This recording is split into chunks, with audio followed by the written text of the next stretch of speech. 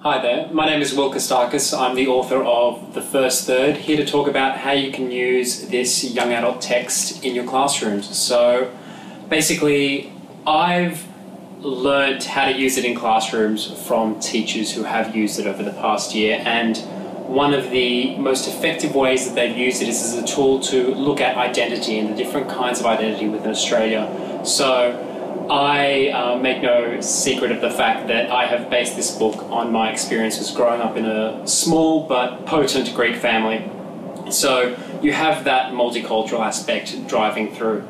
But at the same time, I've been inspired by the friendships that I've built over my short 24 years. And yeah, it's just watching kids interact with the text has been really quite great, because it's sort of built up a life of its own. They've found things in the friendships and the familial relationships that I certainly intended to place there, but watching them tease it out over an in-depth text study has been really quite fulfilling for me as an author. So, for example, I went to an all-girls school that is studying it as a Year 11 text, and it was funny, I was sat down by a teacher who had sort of made dot points of all the topics that she thought were perhaps risque for the kids, and just warned me that we were doing a Q&A, but told me, you know, because one of the main characters, his best friend, has cerebral palsy, and he is quite open with his sexuality, living as a young homosexual teenager. And the staff told me, oh, just be careful of that.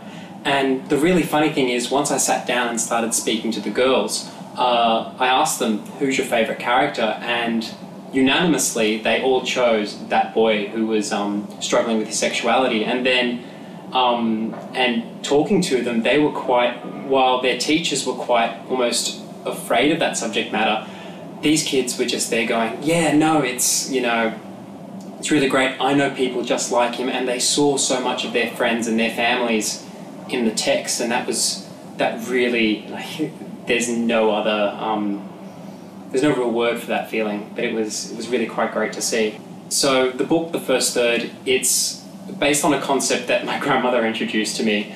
It's that you live a life in thirds. The first third of your life is you being embarrassed by your older family. The second third of your life is you there trying to build a family like the one that you had. And in the final third, no matter what you do, no matter how hard you try, you end up embarrassing your younger family. And it was quite bittersweet when my grandmother said it to me, and I thought back and I thought, okay, what is my first third being defined by? And obviously the big points are, you know, my father did the greatest Houdini impression when my parents divorced, and I was left to be raised by my mum and her mother.